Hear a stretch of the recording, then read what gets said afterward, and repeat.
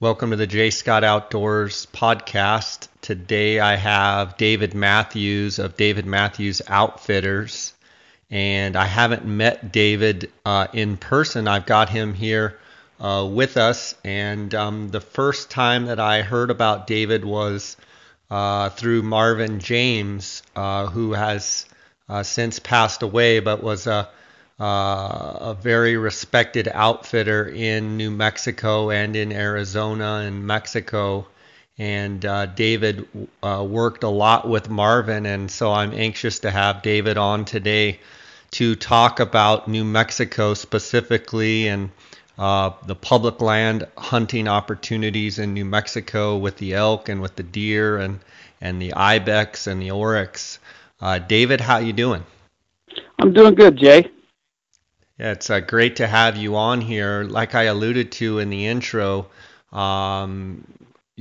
you had worked side by side with Marvin James. Can you tell me a little bit about how that friendship and how you began working with Marvin, how that all came to be?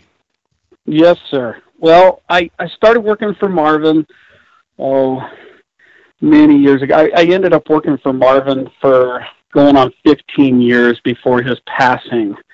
So I had a lot of time and was able to learn a lot of different things from Marvin, some good, some bad, and we had a great working relationship, and we did the best that we could. Yeah, Marvin was one of those guys. I never actually met Marvin in person, but most everybody knew Marvin one way or another, and he was definitely a character. So I'm sure there's stories that you could share with us, and I'm sure there's some that you probably couldn't because of just the character that he was, and great humor and such of a guy that he was. So did you start working for him in New Mexico, or did you start in Arizona? The very first hunt I did for Marvin was in Arizona, and I came in mid-year and did a hunt for him, and it was kind of a trial basis. Marvin always had a trial basis with his guides, and I came in the first hunt I did, and we killed a fairly decent elk on day two of the hunt, and then after that he begged me to go to New Mexico. I was really unsure about New Mexico, being born and raised in Arizona. I just thought to myself, how could it get any better than Arizona? Well, I'm really glad that Marvin finally talked me into it. New Mexico is awesome. The elk hunting is awesome. The deer hunting is awesome. It's not as well known as Arizona or Utah, but I think we're getting it there. I think there's a few good outfitters out there right now that are really hammering good critters, and I think a lot of guys are getting a taste of what New Mexico actually has to offer.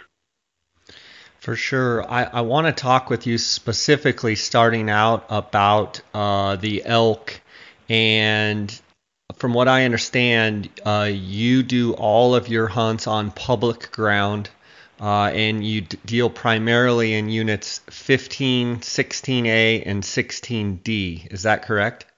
That's correct. I do all of my hunts on public land, in those prime Gila units, unit 15, 16D, 16A. Yes, sir. Okay. And I've had several podcasts with some New Mexico outfitters, and everybody has their own kind of little bit of a niche and what have you. And from what I understand, from putting in there and from talking to some of these New Mexico outfitters, that 84% of the tags go to residents, and then 16% go to non-residents, 10 of which of the 16%, 10 of which go in the guided pool, and 6% go to the non-resident that are not putting in the outfitted or outfitter guide pool. Is that correct? Yes, that is correct. I would say that the guided pool, it increases your odds of drawing on about 95% of the hunts that New Mexico has to offer. So that's the good thing. New Mexico is a really work-friendly state, and they really cater to their outfitters, and by that they have the guide draw, and it really gives the guides opportunity to acquire the work that we need, you know. For sure. And without going over all the details of how to put in, and I did a podcast with Tom McReynolds, and I've done one with Jeff Lester with Hunt Hard Outfitters. Okay. I want to kind of dive in specifically with you and talk more about the units and just some of the characteristics and qualities of each one of the units. And the first unit you mentioned there is Unit 15. And I just want you to give us kind of a geographic region, kind of the borders, and, you know, just the overall what you're seeing, you know, what have you seen going on with this unit? You know, is it trending up? Is it trending down? You know, just give me the overall feel for Unit 15 as far as elk goes. David, I want to start out by asking you about Unit 15 and the pros and cons of Unit 15 and what you're seeing as far as a trend. I know the unit had a little bit of trouble there for a while. Are you seeing it trend up, trend down? You know, and then talk about the topography, talk about the terrain, talk about the numbers of elk, and give us a general overview of Unit 15. Okay. Unit 15, in my opinion, I think it's starting to trend back up. Like you said, it had gone downhill a little bit, but I think it's definitely on its way back up. I think, you know, within the last 2 years, I've started to see the quality of elk seem to return. You know, and you know, time will only tell if it's going to continue going up. The topography of the unit is 80% of the country is relatively flat, easy walking, easy to move through. You know, if it's got a lot of mesas, you might have to hike up and get on one of the flat mesas to chase elk or what have it. You know, it's really conducive to somebody that, you know, maybe a little movement in it, you know, enabled or you know, and may not be able to move as well. There is 20% of the unit that has some big canyons, some big draws, some big mountains. Those units, or that portion of the unit is also good for some of the later seasons and the muzzleloader hunts and what have it. You know, come off the bulls come off the cows after the rut, and they tend to stage up in that country and try and fatten back up off of a rut. In the elk seasons there, the archery seasons, the September 1st through the 14th in 2017, and then the 15th through the 24th, what kind of bugling can guys expect that draw that 1st through the 14th, and then how does that change, you know, moving into the 15th to the 24th? Okay. September 1st through the 14th, it's, you know, a lot of people think it's the lesser of the two tags to have. In my opinion, I think it's a great tag to have, and this is the reason why. Sometime during the 1st through the 14th, and it's generally around September 9th, the elk really start to get going and rolling really well with the rut and bugling a lot. You know, sometime in that time when the elk start to fire up, those bigger bulls they'll start to go on walkabouts and trying to find that hot cow. You can talk to those bigger bulls and actually have them respond and possibly call those big bulls in that time of the year. You know, later in the year, we'll say on the second hunt, most of those big bulls have acquired their harems and are impossible, you know, next to impossible to call away from their harems, and it's a lot of cat and mouse hunting, you know, trying to you know, get in front of them while they're moving or whatever you may have it, you know. But you will hear on that second season, you will hear a tremendous amount more bugling than you will the first season. But like I said, that first season, to go back to it, you actually have the chance during that first season to actually call those big bulls into you, you know, looking and searching for those hot cows. Okay, and in that 15 hunt, how is hunting pressure on those 2 seasons? I mean, compared to maybe some Arizona hunts, is there any unit that, well, first question would be, is there any unit that you would compare, unit 15 to in Arizona? Like, is it like a unit 7, or, what kind of hunting is it like? I think it is like 7. A lot of the country is like 7. I think the hunting pressure is close to 7. They give out a good number of tags, but the unit is giant. I mean, it butts up against the Arizona border, right across from that unit 1 and 27 area that, is pretty sought after in Arizona. That borders, unit 15 borders those units, and then it goes about 110 miles east to Daddle. And then, at some of the widest points, it's about 45 miles wide. So it's a giant unit. They do give a good number of tags out, but there's really never a spot that you can't get away from somebody. There's always spots that you can go where there's going to be nobody there, which makes it good. So those spots are secrets, and a lot of people really, really hammer some certain areas, and you just have to find those certain areas outside of that, and the hunting is awesome. I've heard that New Mexico elk don't bugle anything like Arizona elk. What would your response be to that? In my opinion, even Arizona, short of the old days, I say the old days, 20 years ago, 20 years ago in Arizona, you used to be able to call in, multiple bulls every single time you were out, and in New Mexico, when I first started hunting over there, it was kind of the same way, but now, there's a lot more guys in the woods, and you might be guys just out there with video cameras trying to video elk and trying to call them in. So it's created these elk have become call shy, and there's still some spots in Arizona that are really, really good. You can call a bunch of bulls in, but New Mexico, it tends to, I still see it in New Mexico. They don't come into the calls the way they do in Arizona.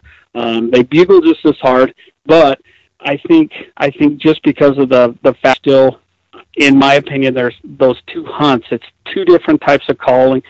People calling to them, twice a year. On 2 different hunts, I should say. There's probably more than 2 different types of calling going on, but they're seeing so many ways that people call, or tactics or they're getting harassed and hit at every angle and called at every angle that they become a little bit jumpy. Do you think that a really good caller could still do very well? It's just the guys that maybe make sounds that, aren't quite right, and their timing isn't quite right. Those elk sure get keen to 100%. 100%. You hit the nail on the head. I think a really good caller still has really good success rate in New Mexico and calling elk in. I do think that those elk are sensitive to sounds, like you said, that may be a little off, or timing may be a little off, and I think that they notice those and recognize those immediately. So, just for the fact that they do see so many hunters that are calling, because they do have 2 archery seasons there. In the archery hunt in 15, describe kind of a typical day, and kind of expectation. You're seeing handfuls of bulls, numbers, how many you seeing, and kind of average the size, and then what is like your expectation that you would tell a hunter, hey, if we can kill a bull, XYZ bull, you've done really, really well. Okay, yeah, I think just an average day in unit 15, on any given spot, if you can hear elk bugling, you can get in there, and I think, just an average day, you could probably lay eyes on maybe a half a dozen or more different bulls, just for the simple fact that it's pretty flat, and you actually have to sneak up on them and be within that certain range of actually seeing them, in the thick junipers. So I think you could see a handful of different bulls, and I think that I tell guys all the time when they're wanting to know about Unit 15 and what's, reality and what's expectation. I tell guys all the time, if you come out with the expectation of a 330 or 340 type of bull, I think you're going to have a great time. And why I say 330 or 340 is it tends to be, that 330 type of elk are the bulls. A lot of the bulls that are herd bulls over there are in that range. Now don't get me wrong. There's bigger bulls in the unit and a lot bigger bulls in the unit, but I tend to tell guys, that 330 bull is a lot of what you're going to see, because that's what's running these harems. Those are the herd bulls in that unit, in that area. So. And then as you transition into muzzleloader, I don't believe they have any rifle hunts in there. I believe it's archery and muzzleloader. You can correct me. What are the expectations for that muzzleloader hunt? I think the expectation is about the same. As far as size, there is, like you said, there is no rifle hunt, so it is a muzzleloader. It's a primitive weapon unit only. So I think the expectations about the same size, but the hunting tactic or the way you approach it will change dramatically. I think you're going to need to. The muzzleloader season is almost about a week too late for the rut. So it changes from chasing bulls in the thick trees that are bugling to perching up on a high point and glassing. So you're going to have to, you're going to be looking in canyons and draws and that type of stuff. Getting up on high hills that may be surrounding some of the flat country and kind of glassing down into that country and trying to pick one up and trying to, put a hunter on a type of hunt. It's more of a spot and stock style rather than, actually chasing bulls and calling bulls in like the archery hunt. Is there a youth hunt in 15 as well? Yes, there is. And the youth hunt is actually the hunt to have. It's generally the first week of October. And I would say 9 years out of 10, the bulls are still bugling fairly well. There's still probably 90% of the big bulls are still with cows. Some of the big bulls are starting to pull off. I know this last year during the youth hunt, we had 2 bulls in an area that we were hunting. One bull ended up being just shy of 380, and there was another one in there that we all thought would exceed 400. Well, we had some other guys in there that were looking at the same elk, and we kind of told each other and talked to the hunter about it, and we decided that either one of the bulls opening morning, we would shoot, the first second we had a chance. So we go in there opening morning, and sure enough, there's vehicles, all over the place. It's from a fairly popular spot that we were able to spot the elk from. So a lot of guys, as they're driving through the unit, say, yeah, that's a pretty good spot. I'm going to pull up there and look. So a lot of people knew about the elk, and we got in there opening morning, and about 9 minutes after legal shooting light, we actually had the smaller of the 2 bulls walk out at 86 yards, and we shot him, and we were happy to do so. After the smoke cleared, the elk kind of scattered, and I know the bigger bull wasn't killed, and he actually ran off to be hunted again this year. So, and that was on that youth hunt, and there was a lot of action, a lot of bugling going on that time. So. Is that one of the better bulls that you've personally guided on over there in 15? In 15, it's one of the better ones that time of year, during the October hunt, during the October season, because we have killed a couple governor tag bulls in 15 that exceed 400. But, in that time of the year, October, when they're starting to wind down and they're starting to pull off, that is one of the better bulls that I've actually had the opportunity to kill that time of year. So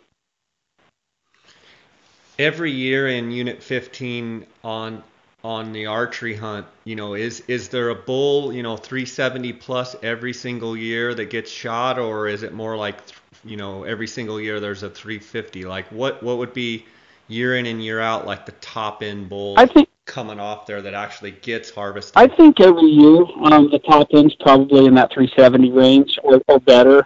I know last year, I mean, we were 2 inches away from killing a bull with an archery hunter that was 390. You know, he just shot it above the lungs and below the spine at 42 yards. I mean, like I said, just a couple inches lower, and we just killed a giant. But I think for the most part, I think there's every year there's a bull or two that exceed 370 that killed there. I think more of the 350 is more of the trophy range that are actually harvested in that unit 15 per year, per calendar year. And the bull that the youth the kid got last year with you, what was it? It actually scored that you said it scored 376. So 376. Yeah, that's a heck of a yeah. bull. He was really good. Great bottom end, great top end, wide. Just short beams. You see a lot of short beams in New Mexico there.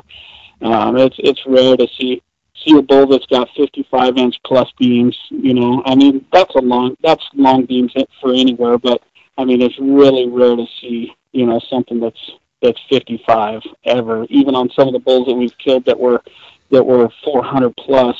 I can't think of one off the top of my head that had a 55-inch beam. So it was all length and mass and put together in different ways. Are there any other characteristics that 15 is known for, or that New Mexico is known for? Short thirds, big tops. Yeah, I mean, wide, heavy. A lot of the upper class bulls that we've been killing, honestly, have great thirds.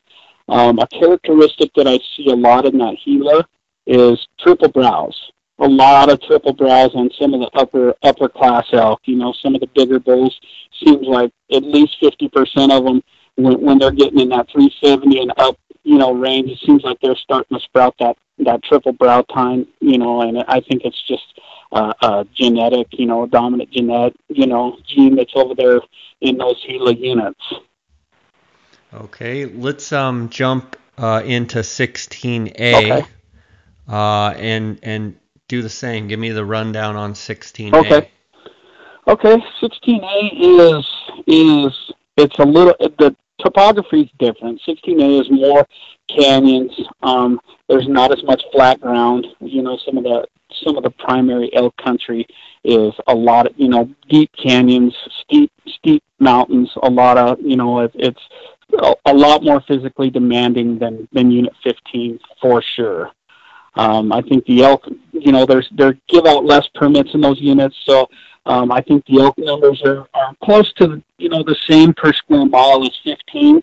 It just seems that there's a lot less people in the woods and a lot more guys kind of try and focus on the easier country to hunt. So if you're able to and you can get around well, you can get away from people and have the elk all to yourself in a little bit tougher country to get to and get them out, but it makes the hunting so much better.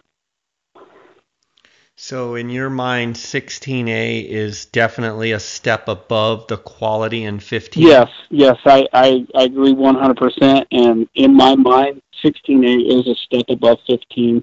Like I said, and it may just be for the simple fact that it's harder to harder access. Guys can't get around as well, and there's not a road at the bottom of every canyon, and not a road to the top of every hill like in Unit 15.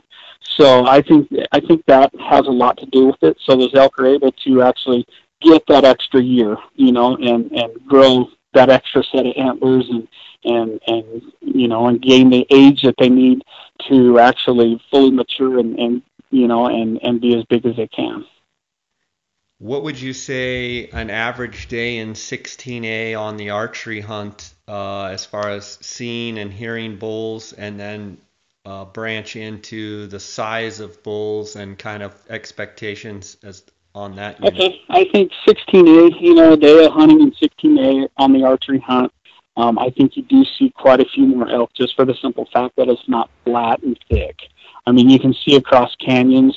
I mean, you can actually lay eyes on a bull before it's within shooting range. So you kind of know, you can hear a bull bugling over there. You can throw up the glass and check him out and make sure he's either the bull you want or the bull you don't. I think you probably see twice as many elk as you do in 15 per day, just for that fact that you can see, the distance. You can look across those canyons. A lot of the unit is burned now. They've had some some fires that have come through and burned up a bunch of the trees. So you can actually, it makes for seeing them, a lot better also. And I think I tell guys all the time when they have that 16A tag, the sky's really the limit in that country. But I would, I'd tell them that 340 type of bull is more or less the kind of bulls that are running around and the ones that are actually the herd bulls in the area. So do we see bulls bigger? Oh, all the time, and almost every day you'll see a bull bigger than 340. But it is, I just tell guys so they don't, just in case the hunting might be a little tough, that they don't get down on the hunt, and they can keep on cranking away with that type of bull in mind. Now with 16D, out of 15, 16A, and 16D, is 16D better in your mind than 16A, or is 16A better? And I'm talking about the archery hunt. I think 16D, in my opinion, is better for one reason only. I think, genetically, I think they're all growing, the same. I think for one reason only it's better, and that's because the number of hunters that are actually hunting the unit, the number of tags that New Mexico gives out is less. It's almost cut in half. And the unit size is it may be a plus smaller than 16A, but it's not by much, and so you're only dealing with half the hunters, on all of the seasons. Actually, the archery, the rifle, all the seasons, they only give out about half the number of tags. So I think with that being said, I think, a lot of the elk are getting to that prime age, and they're growing a lot bigger bulls in that unit, just for the simple fact that there's only half the hunters there. So only half the elk are getting harvested over 16A, type of hunt. So I'm looking at the Go Hunt Insider. They're a title sponsor here of the podcast, and I'm looking at the New Mexico draw odds. I'm looking at the non-resident pool for 16D, and I'm looking at the 15th through the 24th. There's only 4 total tags in that 6% non-resident, not talking about the outfitter draw, just the regular non-resident. It's a 0.57%. Yeah. There's 924 people that applied for it, and you have under a 1%. It's a 0.57% chance to draw. Yeah, it's a 0.5%. But I compare that with 16D in the guided or outfitter pool, a 1.9% chance for 6 tags. There were, it looks like 469 people that put in for that. Yeah. So 1.9 does not sound like a lot, but it's well over twice as good of draw odds to put in the guided pool as versus the non-resident, regular. Yes, without a doubt. And then there's always the only other way around it is, if you want to look into a landowner tag purchase, they do have some landowner tags in the unit also, but they are a little spendy, So, but it doubles your odds. It's not good, like I tell everybody. It's still not a good odd, but it doubles your odds if you actually apply with the outfitter there. Yeah, and speaking about 16D, is it feasible to think if you have a 16D archery tag that, you have a chance to kill a bull over 350, and is that kind of a benchmark where you say, shoot any bull over 350, or is that like the low end benchmark? Yeah, I tell guys, I always tell them, shoot what you're going to be happy with, but in my opinion, try not to shoot anything under 350, because if you do, then personally on just an average year in the unit, I think 350 is kind of the benchmark. but it might be on the lower end. There are a lot of bulls in that 360 type range that you will see, hunting and spending some time there.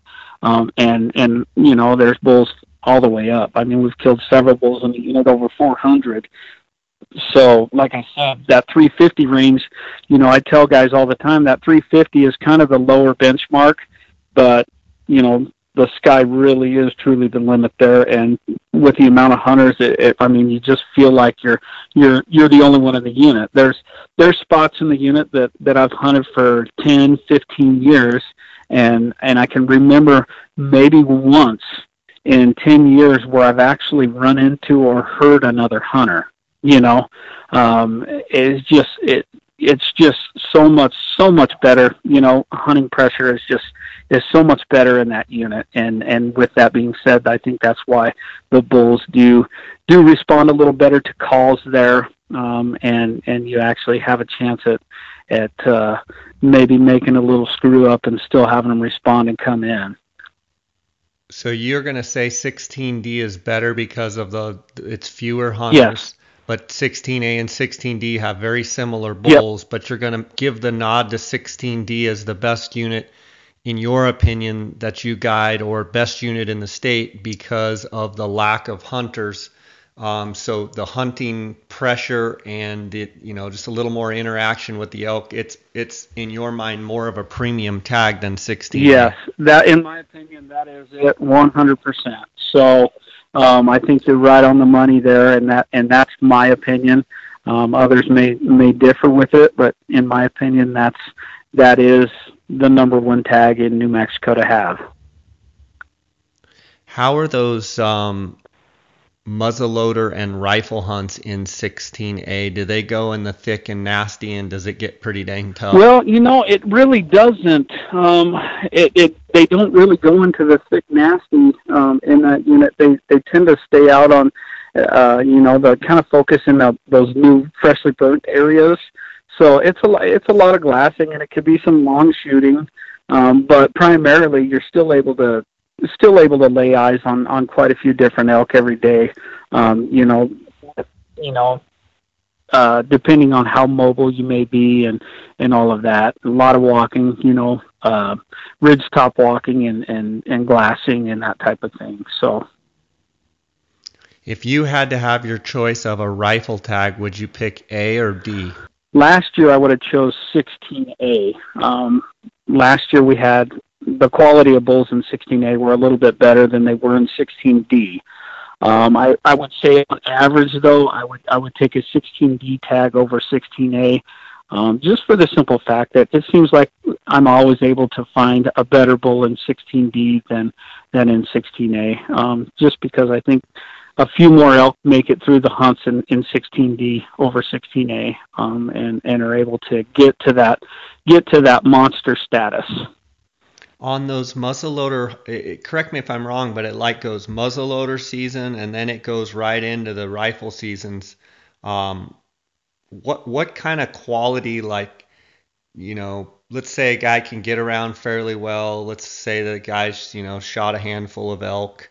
Is 350 plus pushing it? Are we dealing with breakage? What's the story on quality expectations on the muzzleloader and on the rifle?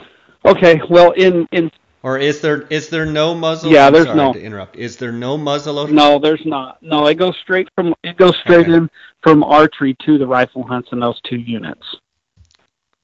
Okay, what is the quality expectation as far as rifle hunting? I think that's better than the archery or worse? I think it's relatively. I think it might be a little better with how patient you are, and how much time that you spend.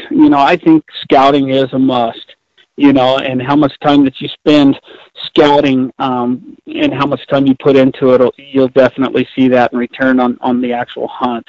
I think the one big thing is you'll see the same quality elk on that rifle hunt, maybe a fuzz better, but you don't have to be within that magical 50-yard mark. You can be out there with some of the technology anymore today. Guys are shooting 600 plus yards. So, I mean, with that being said, I think your odds of actually killing a 350 bull or better on those rifle hunts it increases, every year, just for the simple fact that that long range game is really coming into play anymore. And a lot of guys, more and more guys every year I see with these long range, rifles that are made by these big rifle companies. Let's talk a little bit about long range while we're at it. What kind of long range glassing, like what are you using for binoculars? Are you a fan of the Kowas or the Doctors or the twin spotting skills? What do you like? You know what? This new Swarovski that's coming out, it looks like the ticket. But I'll be honest with you, I've done the Kowas. I just, in my opinion, the angled eyepiece is just not quite for me. So that's why I would, that's why I don't really go with the Kowas. I personally have the Swarovski 95 millimeter straight, and that's what I use for my long range looking. So are you using 15s and then using the 95 once you need to zoom in on something? I have that 95 as well, and it's an unbelievable spotting skill, best I've ever looked at. Yeah, that's what I use, and I'm excited, with the new Swarovski adapter that you're actually going to be able to slap on that 95. I can't wait to actually get my hands on it and do some looking through it. I think it's gonna change it up and open some doors for a guy like me. So yeah, I'm one of those guys that I just switched from the Kowas. Darn, I both sold our Kowas, and I switched to the 65 millimeter twin spotting scopes, and I really like that setup. And I like one of the things I've talked about on this podcast. I like the fact from a weight standpoint, it's just 7.5 pounds to using the same little tripod that I use, and from a weight savings, where you've got 30 pounds or something with the Kowas and the big tripod and the stool. Yeah. And I was optimistic this week when I saw the BTX come out from Swarovski, and I haven't seen it yet in person. I've seen, like everybody else has, I've seen the photos and a few videos online. And I think the concept is fantastic. Yeah. But I'm not going to crown it the king until I have a chance to look through it. I think it could be phenomenal. If it's half as good as I think it's going to be, it's probably going to be unreal. Yeah. But it's one of those things that, like, until you actually look through it, like, it just boggles my mind how there's so many people out there saying it's the best thing since sliced bread, and they haven't even looked at it. Yep. I'm not even gonna weigh in on it until I get to use it. Yeah, I feel you. It's just not, But have you seen that too? Have you seen a bunch of guys out there hyping it, and it's like, if it turns out to be not as good as you think, you've just lost your credibility because you've hyped something that who hyped something they haven't tried. Yeah, no, I feel you. I think it's just Swarovski has the household name already, and you know that when you're buying their product, it seems to be top of the line. I just don't think, personally, and I'm talking in their aspect or their standpoint, I think that they could just think because Swarovski's put their name on it, that it's going to be everything that everybody's hoping for. You know what I'm saying? But I have a hard time saying it's going to be, I think it's going to be awesome, but do I know? I have no idea just yet, but I'm hoping that it's going to be as awesome as everybody says. Yeah, for sure. I'm in the same boat. I mean, I am a Swarovski user. I have every piece of optic that I have is Swarovski. Since I sold the Kowas, now I don't own any other optics. Every piece of glassing, spotting scope, rifle scope is Swarovski. But still, I'm a little bit of a skeptic by nature. Yeah. and I want to try it out, but I think it could be phenomenal. I think, the idea of being able to have both eyes going with that 95 millimeter with the big light gathering capability of that 95 millimeter objective, and then throw in the fact of, the 1.4, I think it's a 1.4 extender. That's going to be a fixed extender that, like you're going to have to unscrew it to take the extender off. But there's times, we've all been up on big knobs and stuff with the Sunlight where, if it's right, you can look a long ways. And so I'm excited about it just like you are. I was just curious what you're using. I want to transition a little bit here into deer in New Mexico. Okay. And, for me, deer in New Mexico is a little bit kind of hit or miss because, Arizona obviously has the standby, phenomenal units, 13B and 13A and, the Kaibab and, those units, very, very well. Yeah. But it seems like New Mexico doesn't, they've got the Jicarilla Indian reservation that's known for giant deer. And then, you're probably going to talk about the units that kind of surround the Jicarilla. Yeah. Yep. But overall, in general, it seems like it's a real hit or miss thing with New Mexico, big buck here, big buck there, but nothing really consistent. Tell me about the deer in New Mexico and the areas that you focus on. Okay. Yeah, I do. Like you said, I do primarily focus on those units that surround the Jicarilla. I think the genetics up in that area are second to none. Matter of fact, if you actually sit down and look in the record books, you will see just as many entries from Rio Ribra County in New Mexico as anywhere else. They've got the genetics there, and primarily I tend to just hunt those units around the Jicarilla. 2A, 2B, 2C, 5B, 7. The Rio Chama over there. Any one of those units over there are just as likely to turn up a giant as anywhere in New Mexico. But I are probably quite a bit better chance of turning up a giant in those units than anywhere else in New Mexico. How are the timing of the seasons there, and kind of walk through which hunts you like? Okay. Generally, I mean, they do have the early deer hunts that start, in October and, maybe even a couple in September up there in that area. But primarily the more trophy hunts for the deer, or the more likely to be a trophy hunt, are the hunts that are kind of approaching the rut, those hunts that are the second week in November. There's a couple of those units that offer some hunts in the second week of November. And those hunts are, in my opinion, they're the hunt to have. You start to get some of that pre-rut action. You'll catch a lot of bucks that are cruising.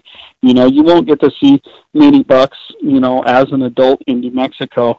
They just don't offer any really truly rut hunt for the deer as an adult in New Mexico. They do have some super youth hunts there that are the first week of December, which is, in my opinion, is the peak of the rut in New Mexico. So, but as far as in the adult, as close as you're going to get to the rut is the second week in November, and it's going to be a lot of pre-rut action.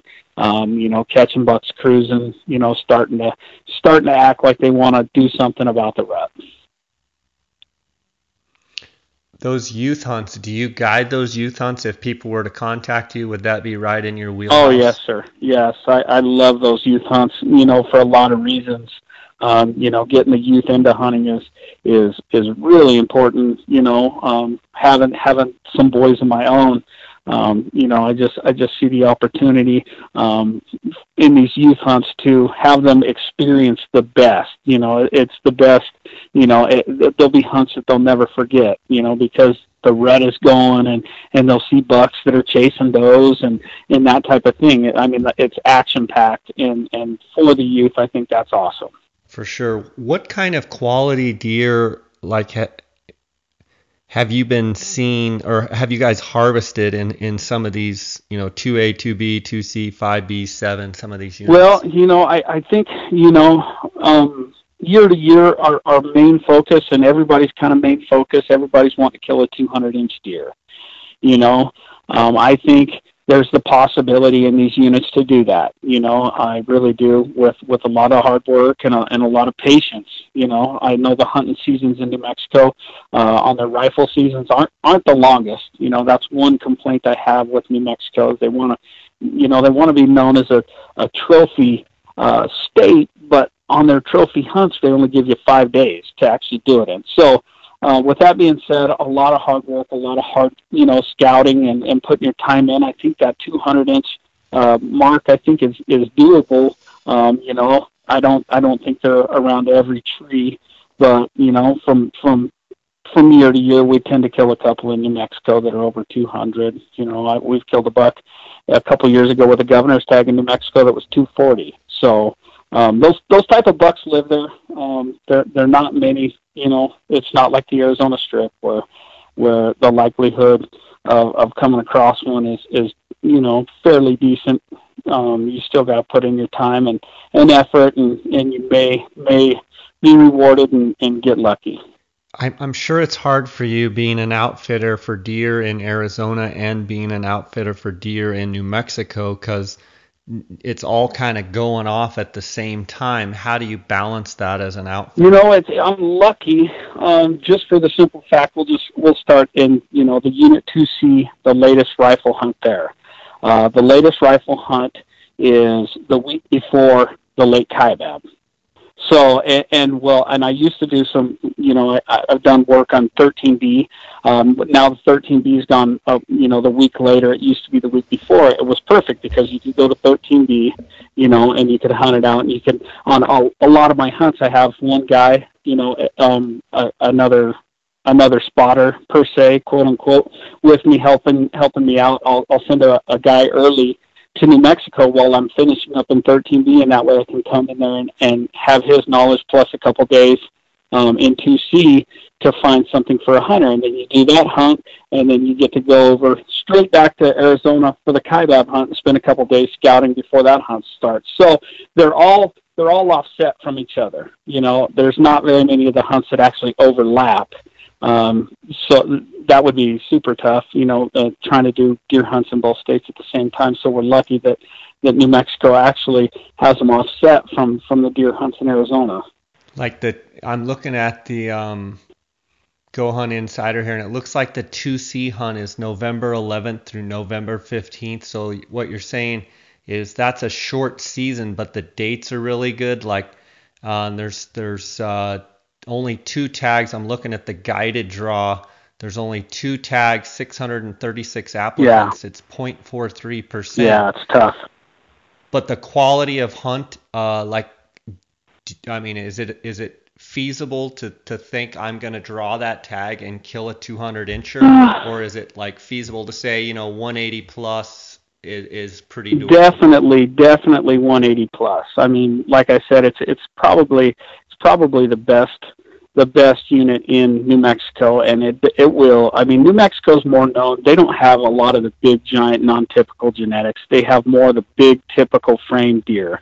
So you'll see a lot more typical, bigger typicals than you will, ever see any non-typical genes. So I think that 180 benchmark is really feasible. Is really feasible. On that hunt, on that later hunt. I think that is really feasible. With your elk and with your deer, do you run a lot of trail cameras in New Mexico? I do. I run quite a few. Being involved in some of the statewide stuff, I probably run more than others. Run more trail cameras than others, and we kind of widespread them. For the deer, we'll set a good number, 2A, 2B, 2C, 5B. We'll run a lot of cameras there. The biggest thing about New Mexico, and I don't know what is their deal, but New Mexico seems like you put your camera out, you just have a great feeling, or you better know that when you come back to it, there's a 50-50 chance that it's going to be gone, unlike Arizona. I run a lot of cameras on the Arizona Strip also, and you have a couple stolen every year, but it seems like it seems like New Mexico has a huge problem with thieves finding your camera and stealing them, rather than just leaving them and walking by.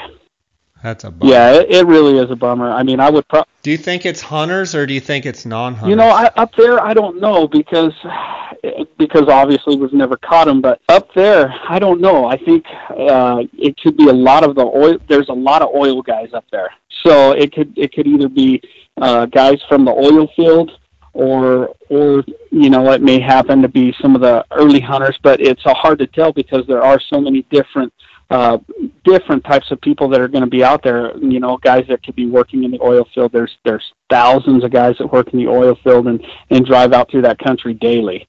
So I it's hard to say. It really is.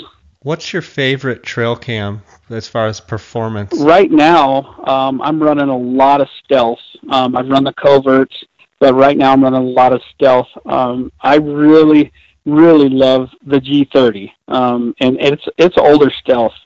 It was new a couple years ago, and I really love the quality of pictures and video that you can get from that camera. Is awesome. You know, great battery life, and that's what I run right now. David, you also do Ibex and Oryx hunts. Tell us about those hunts. Okay, well, the Oryx hunt, if you draw it on base, they do have some off-range stuff, but if you draw it on base, it's a once-in-a-lifetime draw. It's not a once-in-a-lifetime kill. It's a once-in-a-lifetime draw. So if you do draw it, you know, you have 3 days, and there's no guarantee that you actually get to hunt all 3 days. You have to check in with the military daily. You have to go to the orientation, and there could be one day where you get there to go hunt, and they've got the whole base closed down because they're going to have some practice runs with the jets and the aircraft, you know, the military aircraft. So, but on the other hand, when you do get to hunt them, they're super fun. They've got eyes like an antelope. You know, they can see forever. They're pretty tough, and they actually, you know, they're actually a pretty smart animal to hunt. So you got to be careful hunting them and know what you're doing, because you could blow a lot of stalks because of their eyes, and they actually, you know, to go back to it, they have some places on the military base that are no enter zones. You can't enter them, and those Oryx, they know where those are at. So if you push them real hard, they'll just run to the zones. They're called the red zones, and if they enter them, you can't chase them onto them. So, and the Ibex in New Mexico, they're all right down there on the Florida mountains. They say that there's some in some of the surrounding mountains, but I've yet to see them. So primarily, they're all right there on the Florida mountains, just south of Deming. And they're pretty tough, hardy animal also. I mean, they're pretty amazing to watch. I know a lot of guys that sheep hunt, you know, come and do the Ibex hunt in New Mexico, and you know, and they love it because it's, you know, you're looking at them in sheep country, and they're just as agile as those sheep, and they really get around in that. They're pretty amazing to watch. You know, they get around in that country so well. And, you know, running up or running down or running across, you know, sheer drop-offs, and you know, but they're pretty amazing to watch. You know, they can get around really well in their country and can run across some unbelievable stuff, and they're really agile animals, and they're fun to hunt. They've got great eyes. You know, they can see you coming from a long ways. And the cat and mouse game is pretty fun with them, you know, being in that country and trying to outsmart them or outsmart their eyes and be able to get within range of actually shooting one. Have you drawn an Oryx or Ibex hunt yourself? Not for myself. I'm still waiting. You know, they're pretty tough draw. Like I said, the Oryx is a once in a lifetime draw.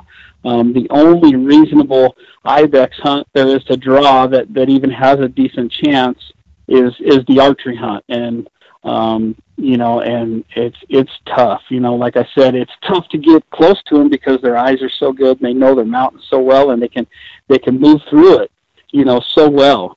They're able to just disappear on you when you're trying to put stocks on them with a bow. So you got to know a few little crossings. They have some crossings that they'll go run through. To get away from guys and stuff like that. So primarily you try and maybe intercept them from some other hunters that might push them towards you. That's one tactic. Other tactic is just cross your fingers and hope you can slip up on one. Do you like New Mexico's draw system in the fact that there are no bonus points, and when you put in for elk and when you put in for deer, like everybody has the same chance? Do you, obviously within your category, whether you're a non-resident, a resident, or a non-resident that's going in the guided pool, do you like that system compared to Arizona, or do you like Arizona's draw system better? Well, there's good and bad in it. For many reasons. I think the good reason is it gives guys that are new to hunting or new to applying, you know what I'm saying? Younger guys that haven't been applying for a long time, they have the same chance. Some of these hunts, they have the same chance of drawing as anybody else. The bad thing is Arizona, you can almost kind of guess when you're, within a couple years of when you're probably going to draw that tag. In New Mexico, it's not that way, so you can't really plan it. A lot of guys you talk to in Arizona are like, man, I've got 18 points or I've got 20 points, and you almost know by what they're applying for. They've only got a couple of years left before they draw. New Mexico is the complete opposite of that. They could draw the very first year they apply. So I mean, it just pays to apply every year in hopes that you could draw. But like I said, the younger guys in Arizona, if you don't have max bonus points or just new to applying, the chances of them ever drawing some of the best hunts in Arizona are slim to none. So it's a catch-22. It's a flip of the coin. Like I said, the younger guys have an opportunity at some of the best hunts, in New Mexico. They have an opportunity. Their chance is just as good as the next guy. So it is good and it is bad. You see what I'm saying? You can't plan your annual hunt because you know that you're getting close in bonus points in the state of New Mexico. It's one of those surprise units, whether you draw or not. For sure. It's a great stuff. We covered a lot of good ground today. I want to give you a chance to tell the listeners how they can reach you and remind the listeners that we've got a March 22nd deadline in New Mexico. And if you're going in the guided draw, you have to be contracted with your outfitter. So they got to get on the stick and get that done. David, give the listeners how they can reach you. Okay, well, you guys can always reach me via email, dmoutfitters@hotmail.com, or you can go to my website and contact me through my website. It's davidmathewsoutfitters.com, or you can give me a call on my cell, 928-300. 6405, and like Jay said, it's approaching quickly. March 22nd, it's right around the corner. You've got to be in by then, and if you guys just have any questions or need some answers on something, feel free to call me anytime, and I look forward to talking hunting with everybody. So yeah, David, it's been great talking to you. I want to take a second here and thank my sponsors, GoHunt.com Insider. Lorenzo and his crew over there do a great job. Remind the listeners to use the J. Scott promo code when signing up for the Insider, and they're going to get a $50 KUIU gift card. I also want to thank Jason Harrison over at KUIU, KUIU.com, and we're going to have some great promos coming with KUIU, as well as Phonescope.com, Cheston Davis out of Beaver, Utah.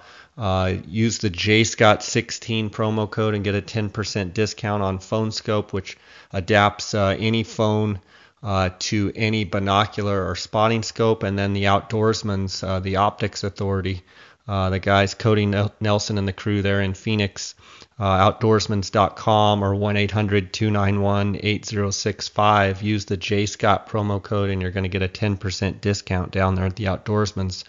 David, it's been awesome having you on. I've never met you, but I feel like I know you after spending time here an hour picking your brain on these units in New Mexico, and when the Arizona deer and sheep, when that comes around, I'll have to have you on again to do some chatting. Okay. And maybe we can talk again this summer.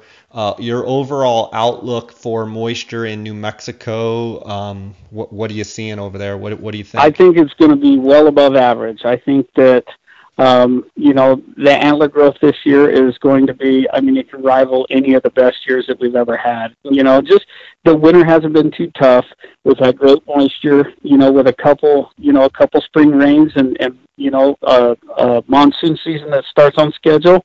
I think it's going to be awesome. I really do. That's great. Well, we're looking forward to it. It's an exciting time of year. We got to get these apps in, and then it's a little bit of a wait, but hopefully some podcast listeners of mine will take this information and draw some good tags. And I want to wish you the best of success, and thanks for sharing. And God bless you, buddy. Okay. Thank you, Jay. Have a good one.